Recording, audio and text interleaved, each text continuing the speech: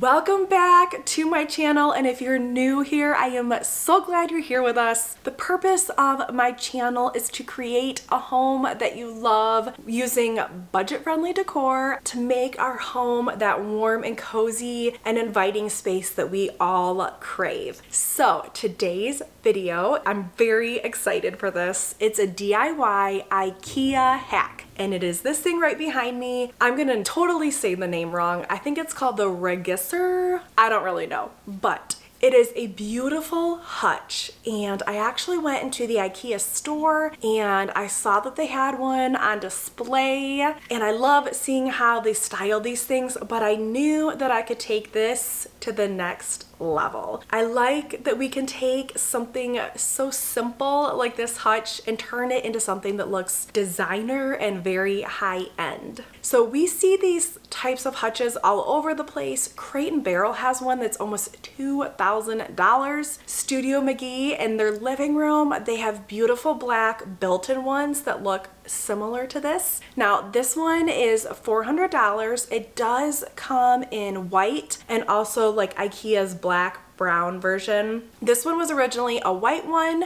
and I DIY'd it. It is now Sherwin-Williams Agreeable Gray, which is a very beautiful gray taupe color. It's a nice warm color. A lot of designers and homeowners use it because it just looks good in any space. I also think that this would look good in black as well. I just had a lot of black going on in other places in my home, so I decided to do something different, and I love the way that the Agreeable Gray looks on it. But I love that if you need extra storage in your home, this is a great option because I think that you can put kitchen items in here, glasses, plates, bowls, and I think that they would look amazing as beautiful decor. So this was $400. I will say that by the time it was all done, I probably spent almost $500. There was tax. I elevated this by adding puck lights. But those were $30 for a pack of 6, and I did use 2 packages, so that was about $60.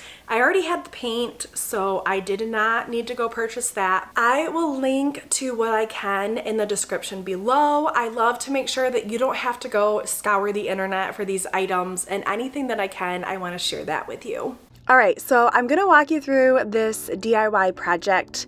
Before, I had a different IKEA shoe cabinet here, and this one worked well, but you could see I had plenty of space to fill it with something bigger. So we put this together. Okay, I'll be honest, my husband put this together for me, but it does come with the doors. Sometimes with IKEA things, you have to purchase things separately, but the $400 price tag, it came with everything you see. And my husband put this together in one day, and I was so excited when it was finally up. I could see it in place and see what it would look like. However, one thing always leads to another, doesn't it? And I realized that I would have to move the curtain rods over a little bit. They were just too far in, so we had to take a few extra minutes. Okay, it might have taken an hour to fix the curtain rods first. So the crazy person that I am, I decided to start painting everything at 9 o'clock at night. I was just so excited. I couldn't wait to get started. So I got the doors all ready, and I do use green painter's tape. It's called frog tape, to tape off the glass parts, and I also taped off part of the hutch too. I just wanted to make sure that everything was safe and I didn't get any primer or paint on anything.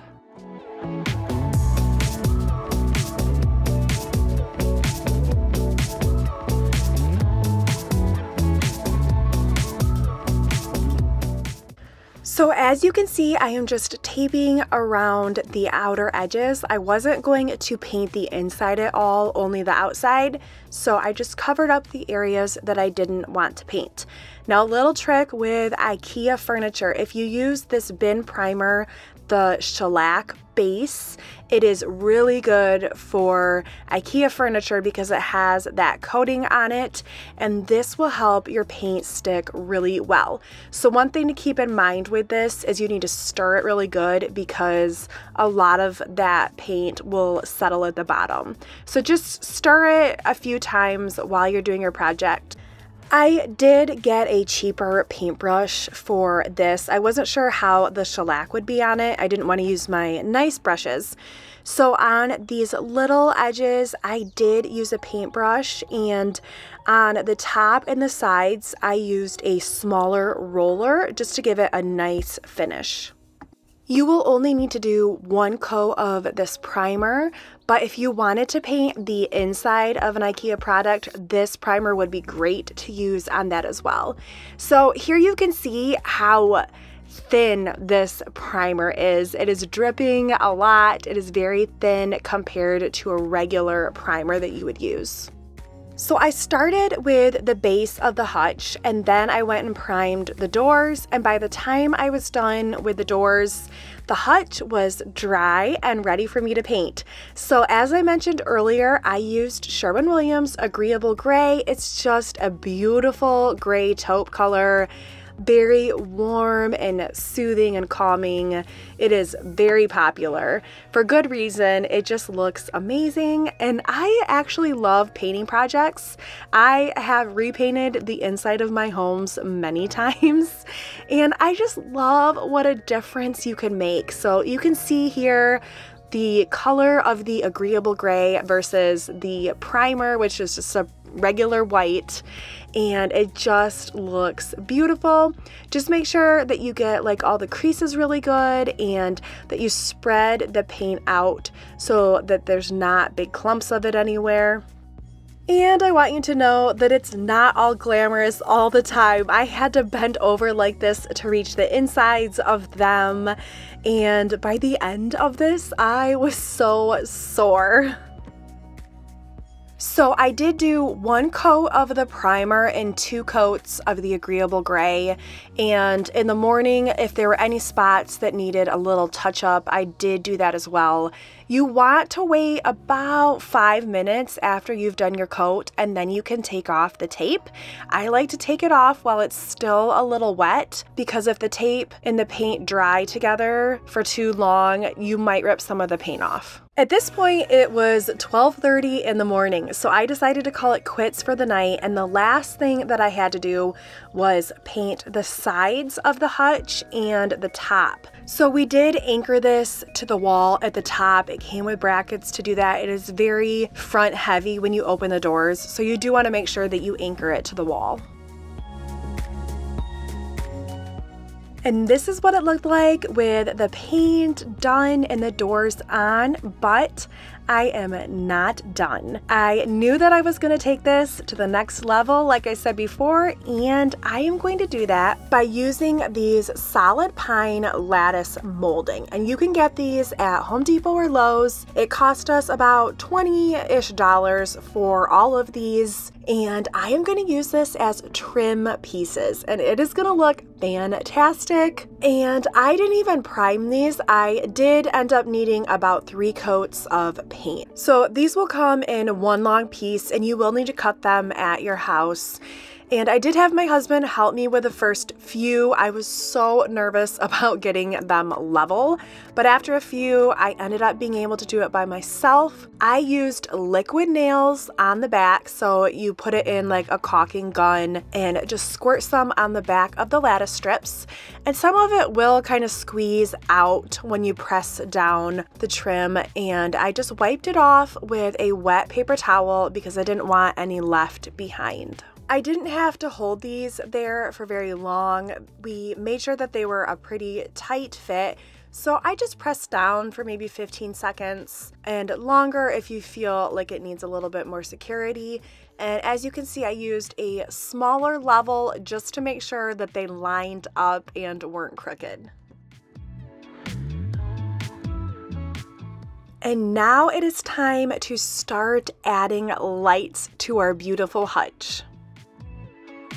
I think the lights really elevated this to the next level. The amazing thing about these puck lights is they are on a remote, so they are easy to turn on and off. The remote also lets you control the brightness of the lights, so you can turn them down and you can have them really bright. There's also another setting to like do like a strobe light effect, which I don't need that. But the great thing about these puck lights is they are plug-in. So you don't need to worry about changing batteries out or if the lights will start going dim after a few hours because the batteries are dying. These are plug-in, which is great. I think this turned out beautiful, and again, I think it would also be amazing in black, but honestly, you could paint this in any color. A green would also be nice, and you can do your lattice strips differently than I did, so it could be a completely different look when you're done. I had so much fun decorating this. I did get a few new items from Target and Hobby Lobby that I put in here, and as you can see, as I put things in, I will rearrange things as I realize what I want in there and what I don't.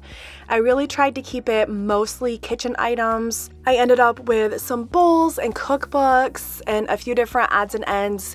If you had glasses or beautiful dishes to display, those would be amazing in here as well. And I wanted to leave you with the finished product. I love how it turned out. I kept it fairly simple. I didn't want it to be too cluttered. As you can see, I have little groupings and I think that it just looks amazing like that. I even have an empty shelf so that in the next coming weeks and months, if I find something, I can add it to it.